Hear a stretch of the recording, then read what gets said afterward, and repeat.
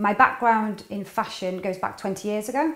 So when I was 17, I was originally scouted by a photographer to do some modelling, which obviously at 17 I loved. It was a great ego boost, and I thought it was wonderful that I'd been chosen.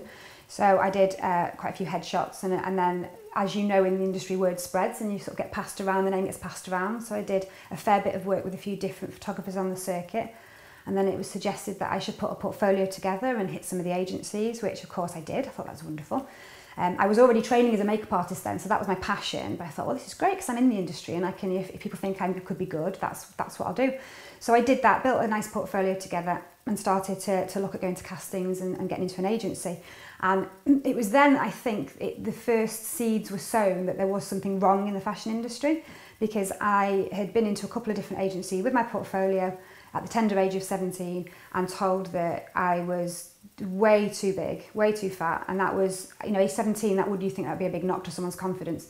And this is back in the 90s now, so it was when Kate Moss was at her peak, and it was all about very, very tiny models, as it seems to have gone back to now.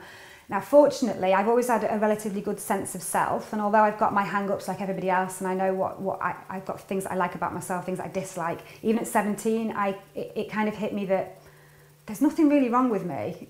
I'm looking at other people, you know, outside in society that look pretty much like me and are very different. So what I was being told by these companies didn't sit very well. I didn't have the usual response of, I better go on a diet, you know, there's something wrong with me. I just thought, that's wrong, that's even at 17, that's not right. You know, I was probably size 10 then. So not big by any stretch of the imagination, but I had curves, I had boobs, I had a bum. And they told me that I should really look at going into glamour instead of normal fashion. You know, you're the right height, you've got quite a pretty face, we could work with you with some, you know, headshots, and you know, unfortunately we could put you on a runway because you're tall, but you're a little bit too big. I thought, that's not good, that's not right. So rather than trying to chase that particular dream, I didn't feel comfortable going into the sort of glamour side of things. So I went ahead and went back into my makeup artistry training. Did a little bit with some hair and some cosmetics companies, but I'd lost my passion for even going down that road at that point, because it just struck me as being really negative and very damaging. So that was the first experience that I had within the fashion industry. Then obviously after that, my career grew as a makeup artist and then later on a hairstylist. So I got to see a lot of the other angles of fashion, working on lots of photo shoots and then later on lots of fashion shows. So through my entire career, I've seen women's vulnerabilities, particularly women. I say that women, there's a lot of men, obviously, it's the same thing for guys, but particularly in my industry, women that have had their vulnerabilities exploited to sell products or to sell an idea. And it never sat well with me, and it kind of sort of festered and grew and grew. And the more I worked with models and members of the public, the more I could see this really sinister dark side to fashion, where it's all about profit and power and status and manipulation. And what everybody's fed in the media is all lovely and pretty and great, but it's not a real image, and it's very, very, very damaging to people, to self-esteem and to their body image. So it kind of been a whole 20-year process of learning and watching and experiencing things, until I came to the point a couple of years ago that I thought, it's not getting any better. If anything, it's getting worse, and children are being exposed to it earlier and earlier and earlier. And now I'm a mother, and I don't want my kids having to go through that. So I thought, I'm just going to do my own fashion show that's a little bit different, and nowhere near what it's become now. It was just about really representing me, I suppose, at a more selfish level. I thought, nobody represents me, my body shape, my style on a catwalk, and I've got lots of friends that represent that kind of similar alternative fashion. So I'm just going to put a show on for you know, us punky girls, and that was the original idea, was to do something aimed at a different kind of fashion, and hopefully to combat some stereotypes and to just celebrate a different style of fashion that wasn't constantly being drip fed through the media. And obviously, as you know, after that, it kind of has grown and grown and grown. So now the word alternative, to me, represents 99% of the population who feel that they're not represented on mainstream runways.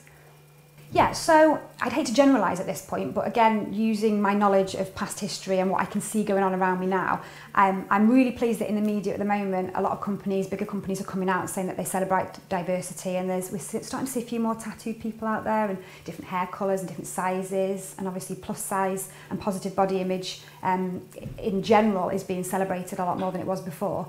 But I still feel like some of these companies, the larger model agencies and the larger sort of brands that are doing their castings, may be again exploiting that to get what they need out of people, and they're not actually representing the true society as it is.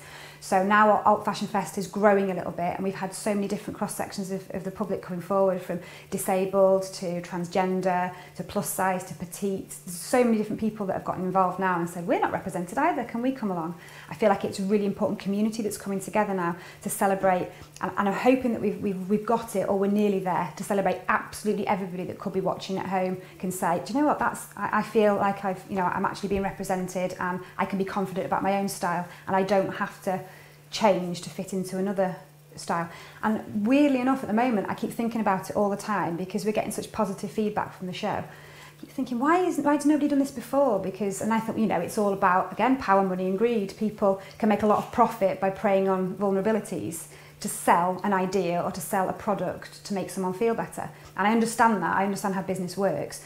But I just wonder, is there a way to balance sort of ethics and morals with that? Because surely if you take a lot of people with their very different shapes and sizes and styles and pitch to them as their own person, surely that is going to create profit and make them buy, but in a positive way, so they feel good about themselves. And that's what I want to try and do.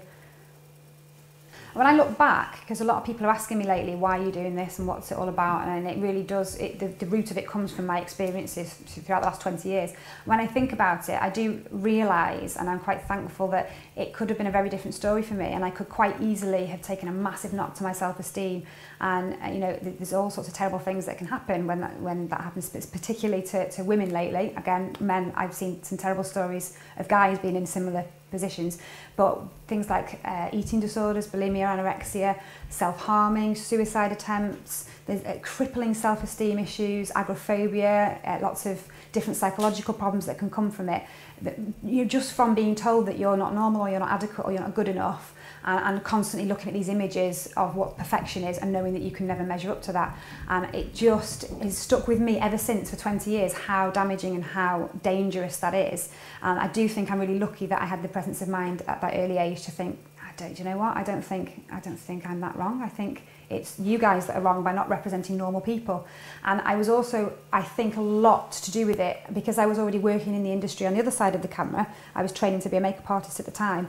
I think I got to see the way the models are lit, the way they're photographed, the positioning they were put in, and the editing. So I knew from a very early age that the reality and what was put out in the media were two very different things. So I think that helped me not be too bothered by it and develop a bit of a thicker skin. But a lot of people don't have that opportunity to see that. They only see the finished result, and they're constantly measuring up to that and feeling very inadequate. And especially young girls, it worries the life out of me for youngsters, because I do a lot of mentoring with particularly Year 9 girls in high school.